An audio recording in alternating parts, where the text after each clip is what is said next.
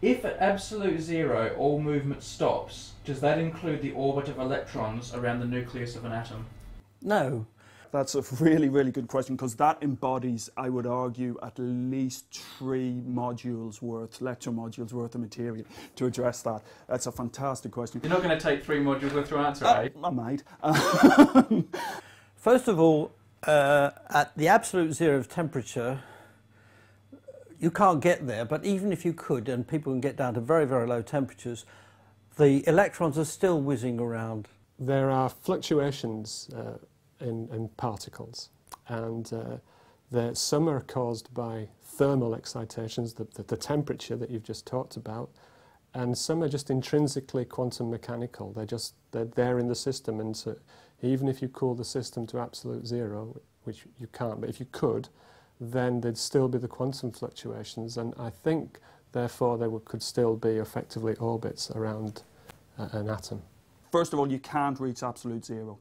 And you can look at that 2 ways. You can look at that, actually put aside all the quantum mechanics stuff, and let's just look at the thermodynamics that was done centuries ago. There's something called the third law of thermodynamics. Loosely stated, and I don't want to raise the ire of all the professional physicists out there, but loosely stated, what the third law tells us is that you can never, in a finite number of steps, you can never reach absolute zero.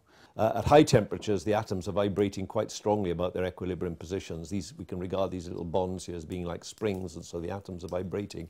And then as we cool down, these vibrations get less and less and less. But even as we approach absolute zero, we can never get rid of the zero-point energy motion. So the atoms will still have this zero-point energy motion associated with quantum mechanics.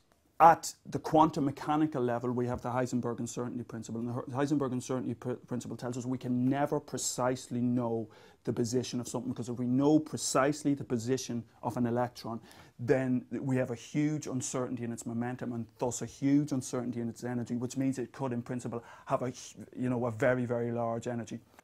According to quantum mechanics, again using Heisenberg's uncertainty principle, electrons are confined in a small space in the atom, so-called Bohr radius, which is about 10 to the minus 10 meters. And again, according to the laws of quantum mechanics, if they're confined in that space, they're strongly confined, and therefore there's an uncertainty in their momentum and velocity, so they certainly aren't at rest.